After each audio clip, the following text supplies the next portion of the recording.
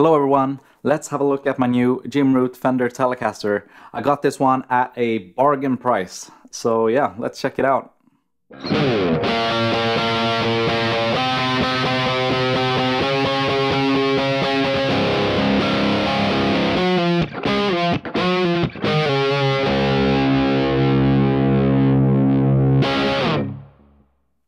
So, a little bit of backstory. Me and my fiance and my best friend were out having beers, and I saw this on my phone basically selling for a super cheap price on our version of eBay.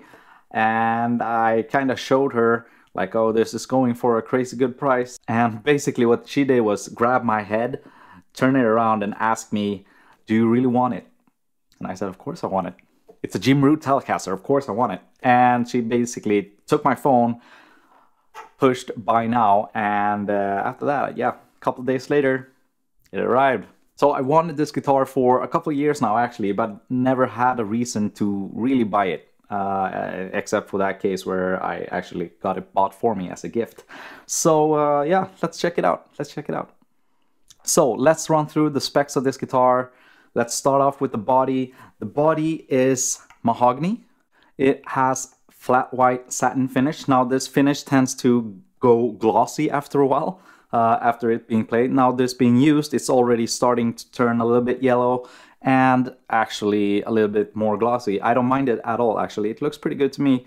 1-ply black pickguard, 3 toggle switch, 1 volume, pretty straightforward. What I actually really like is the hardtail bridge that has like these block saddles. I don't know if you can see it, but I mean, they feel great when playing. Really good, really good. I really like them. Yeah, pretty simple, pretty straightforward. On the back, we have an access plate where you can change the battery for the pickups. And it's a string-through body type of thing. And it has this cutaway for the neck, which is really nice, actually. Yeah, super straightforward. Not that heavy. Actually, I thought it was gonna be heavier because of the mahogany body. Maybe I can put up the number of the weight so you guys can see.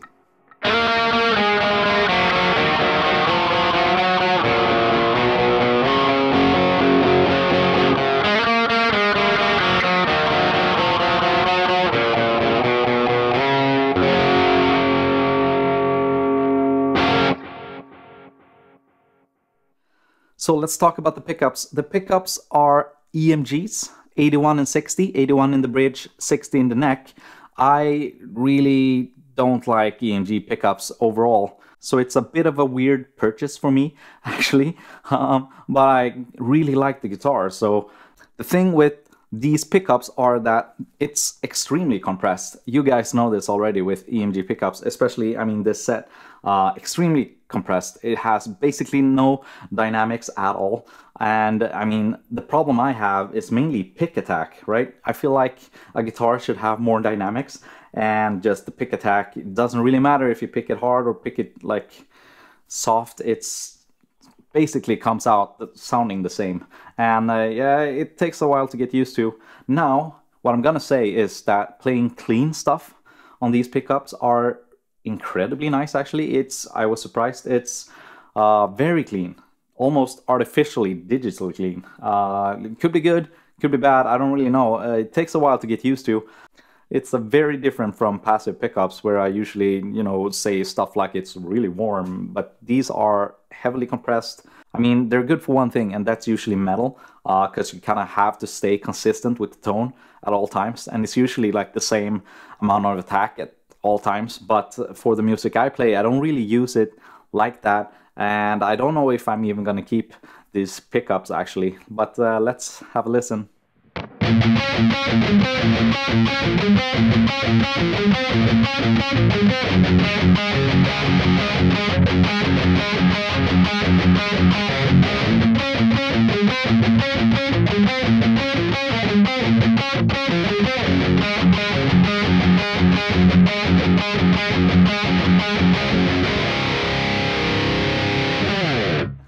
So let's have a look at the neck. The neck is a maple neck. It has locking tuners. Staggered, I think they are as well, but it still features a string tree. which you usually don't need to have if you have them staggered. It's a 25.5-inch scale length, you know, the standard Fender thing. Modern C shape.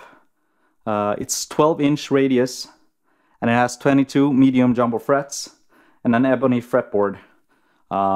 Synthetic bone nut.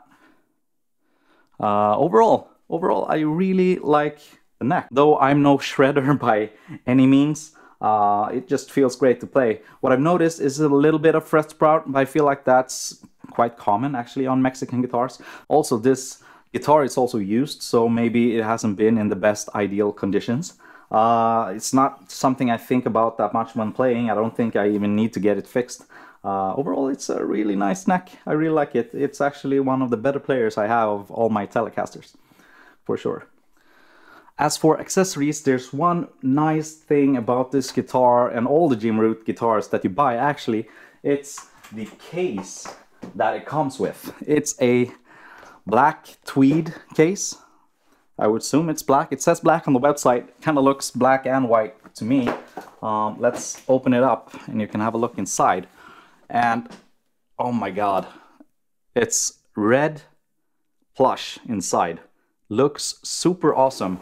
I'm probably going to show you guys how it looks with the guitar in it as well. I'm going to put up a video, but that's just a nice thing. And a lot of companies now have started to move away from the whole hard case thing. But I think if you buy a guitar for, I don't know, a lot of money, at least $1,000, I feel like it should come with a hard case. Yeah, so that's super beautiful case. I like it a lot.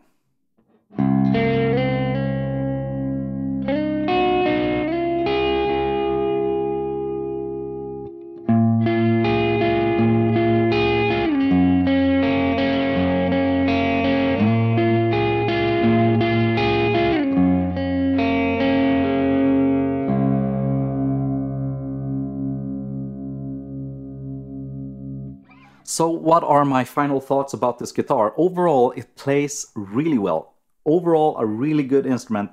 I know it's made in Mexico, and people might be a little bit annoyed by that, especially because of the price of this thing. Right now, as of today, in 2022, it's extremely pricey. It's, I don't know, $1,500, something like that. And I don't think it was sold at that price before. It's at least $500 or something like that. More expensive than it used to be. You know, everything that's happening in the world right now, that's just how it is. But if you keep your eyes open, you can find one for $700, which I found this guy for. And yeah, that's a really good price. Try to find them used if you can. I usually buy all my guitars used and try and find good deals. Just sit around and wait for the right moment to strike, and you find a nice guitar for a really good price. So now, am I gonna keep this guitar? Well, yes, but I'm gonna change out the pickups, because the main problem I had is that my ears fatigued after playing this with any type of distortion for quite a while. You know, if I played it for 10-15 minutes, it was great. I mean, but the novelty wore off quite fast, and I just started getting tired of hearing like overly compressed sound like that, and just didn't work for me. So I got this pickup set, the, what was it called, 57 and 66 set. I've heard a lot of good things about these. A lot of people say it's the best pickups that EMG currently releases. There's some interesting new ones, of course, but I thought I could check these out, and hopefully the quick connect system that's available on this and all EMG guitars nowadays, it's basically just a quick swap, right? Just a chord and be done. So I'm gonna try those out. Let me know if you want to hear a comparison. Write a comment down below and I'll make sure to make that happen. Yeah, I think that's it, guys. Now, what I want to know from you guys, do you play EMG pickups? Do you like them? And if you play them, do you only play metal on them or stuff like that? Because I want to know if people play other genres on it, because I can only think that it sounds good for metal, to be honest.